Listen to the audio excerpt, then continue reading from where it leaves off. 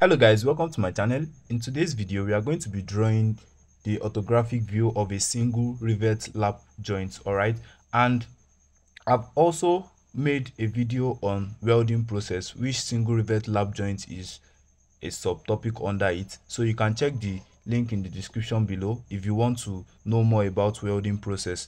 Okay, so now we have been given a question which says draw the orthographic view of the single rivet lap joint, that is the one on the screen, suitable for joining two plates each 4 mm thick. So we have been given the thickness of the plate to be what? To be 4 centimeters. Sorry, that's 4 centimeters.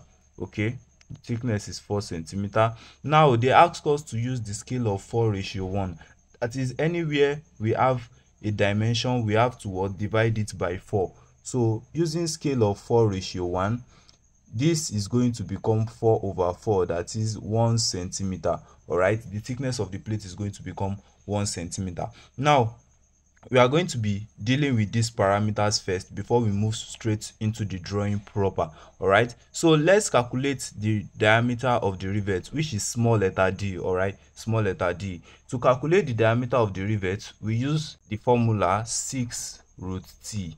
okay, this t stands for the thickness of the plate, so that is going to be what? 6√4, and that is going to give us 12 centimeters.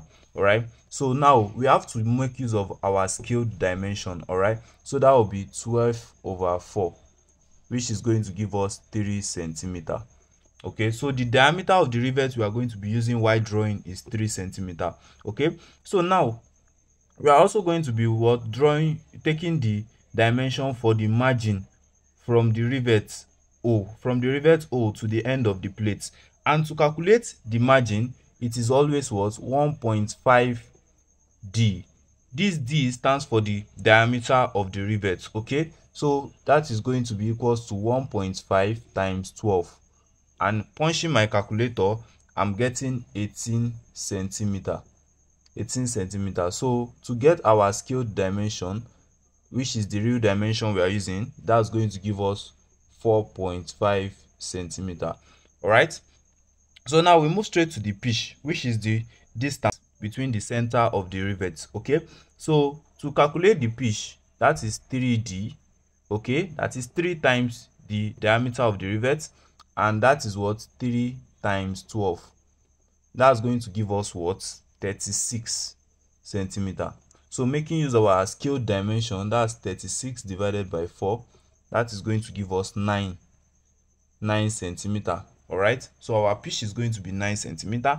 Now the diameter of the head of the rivet, okay, that is d, capital letter D, is what? 1.6 d, diameter of the rivet, and that is 1.6 times 12, which is going to give us 19.2 centimeters. That's 19.2 centimeters.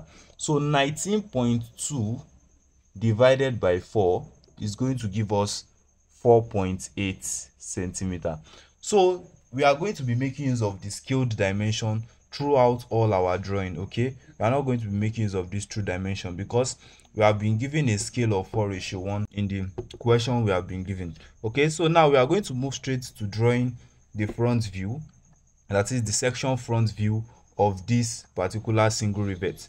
Now the first thing we have to do is to draw our straight line, which is going to be a thin line for now. Now we have been given the thickness of the plate to be what? 1 centimeter. A single rivet lap joint, it is a plate above another plate. Okay, when we have two plates, okay, this is a plate above another plate. Okay, so we have been given the thickness of one of the plate to be 1 centimeter.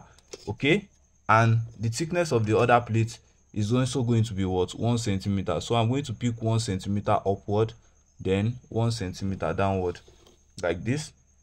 So at this point I would draw my straight line and then draw a straight line like this, in this manner. So we are going to be drawing the diameter of the rivet. So this is 3 centimeters as given here. So from this center here, let me draw my center line, which is going to be a thin long chain line, that is center line. you are going to draw it in this manner: a long line, a dot, a long line, a dot, a long line. Okay, we have been given the diameter of the rivet to be what? 3 centimeter. So we are going to pick what? The radius, which is 1.5. I'm going to pick 1.5 to this edge. Okay, and then I'm going to pick 1.5 also to this edge to make it 3 centimeter diameter. All right, so now at that point I'm going to draw a straight line like this. I'll thicken it out immediately in order to save time. Okay, so it is going to be like this. Now the next thing we are going to be doing is to draw the margin. Okay, the margin, and we have been given the margin from the rivet hole to be what? To be 4.5 centimeter. So from this center here, I'm going to mark what? 4.5. This is 4.5. Okay, this is 4.5. all right, then from here also I will mark 4.5 like this. This is 4.5. So at those points I'm going to make use of a very faint line, a very faint line.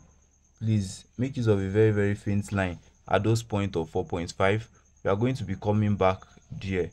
All right, so now the next thing we are going to do is to draw the head. Okay, the head, we have been given the diameter of the head to be 4.8. okay, so I'm going to pick a radius of 2.4 on my compass, a radius of 2.4. okay, this is 2.4. so placing it here, I'm going to what?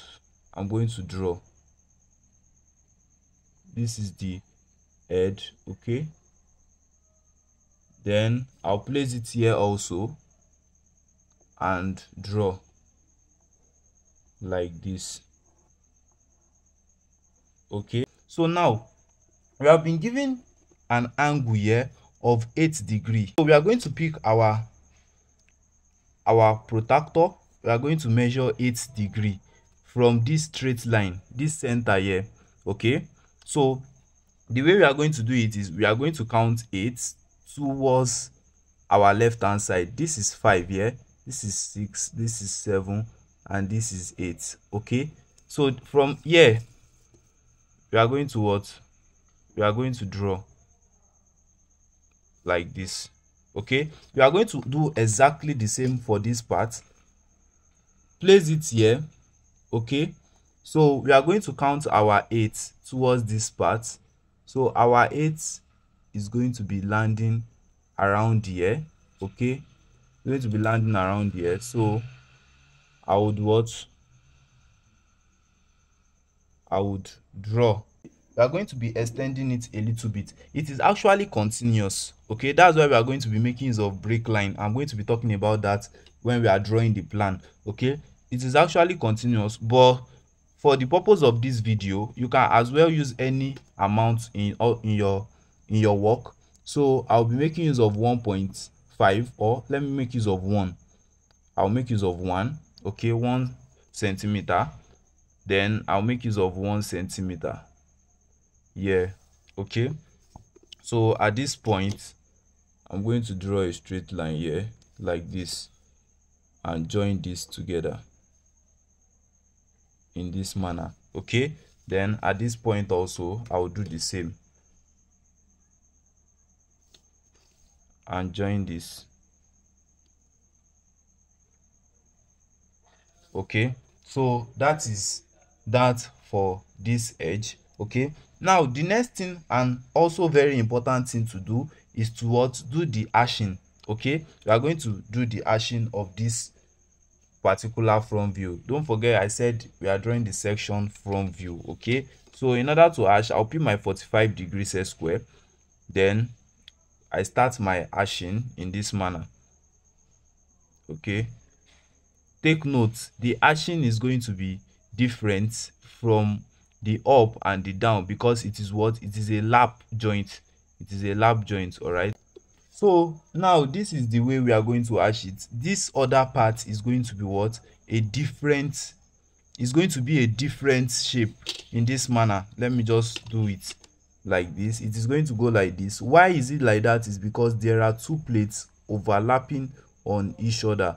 So the sectioning is going to show that this is actually two plates overlapping on each other. And ensure that while sectioning, the space is not too large and not too fine. That is not too thin. That is what I mean by fine. Okay, so this is the front view of this particular single rivet lap joint, which is actually on the screen, which we have been asked to draw.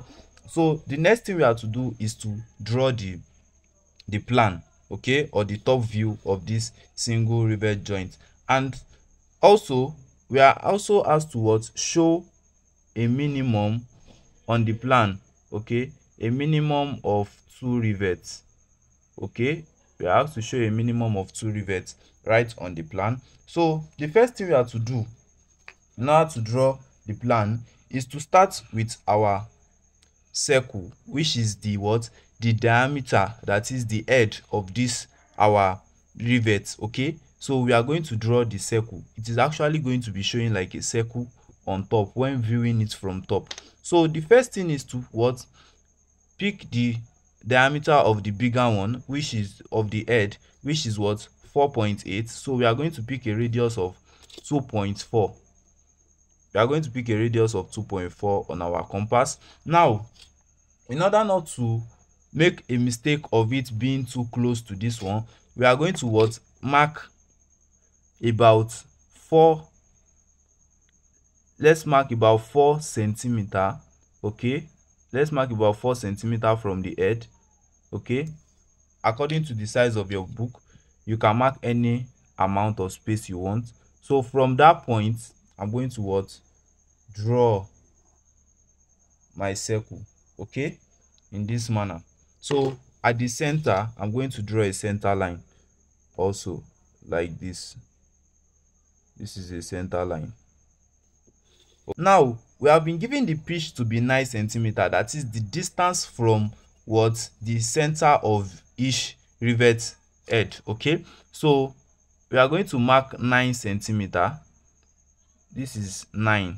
Okay, this is 9 here. Then at the point of 9 centimeter, I'm going to what? Draw another circle.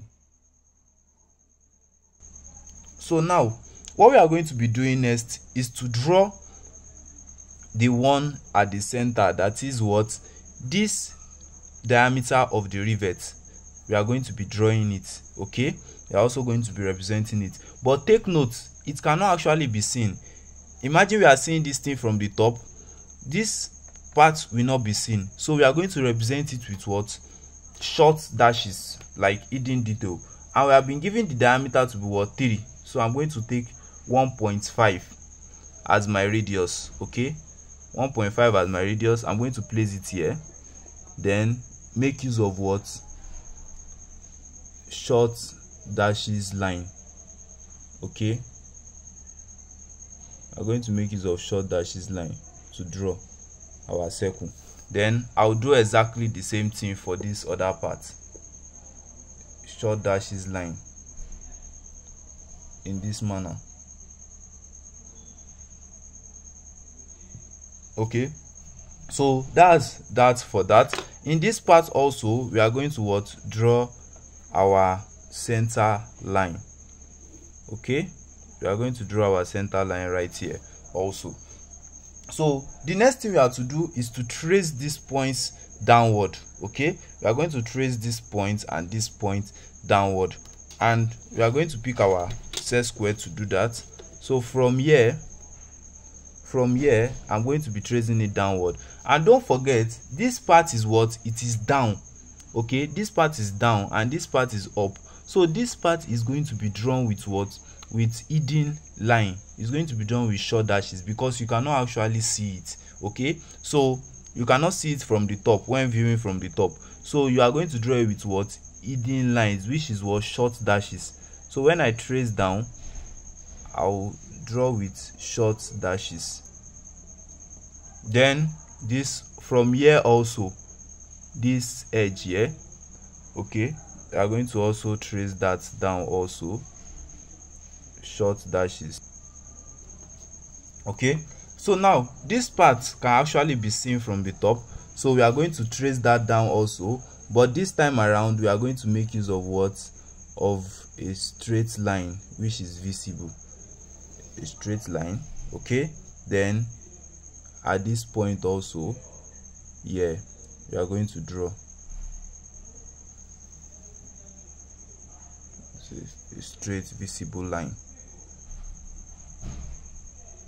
Okay, we are going to draw this edge also, these two edges also. Remember what I told you when we started? I was like, this line is like an extension, it can be extended to any point. Okay, so because of it is an extension, we can actually draw that making use of our free hand.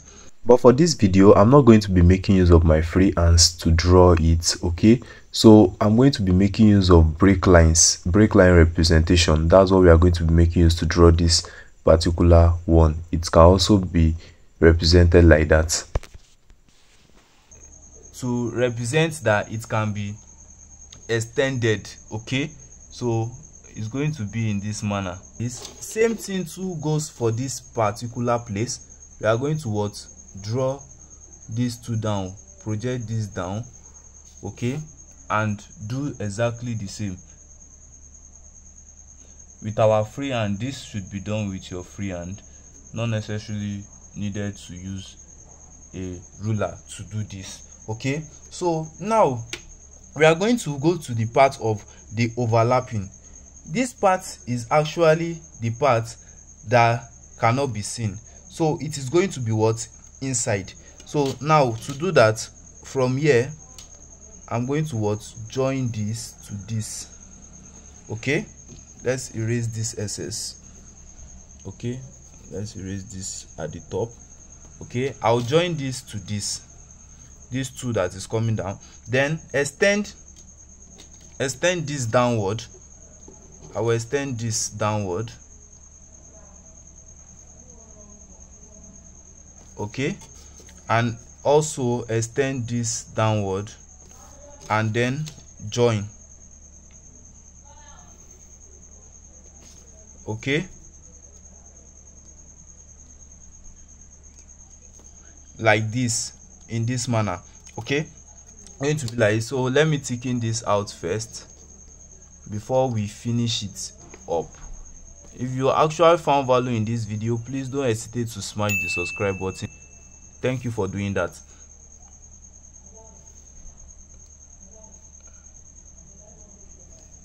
Okay, so now the last thing we are going to be doing is to what? Draw our cutting plane. Okay, is to draw our cutting plane, which is going to be like this, in this manner. We are going to draw section A, more like a section line. Okay, then at this top also we are going to join these two together like this. Let's extend this upward. That is the main reason why I said you should leave small space in between these two. We are going to join this, and then we are going to join this also like this. Share with your friends that might need this video. Thank you for watching. I'll see you in the next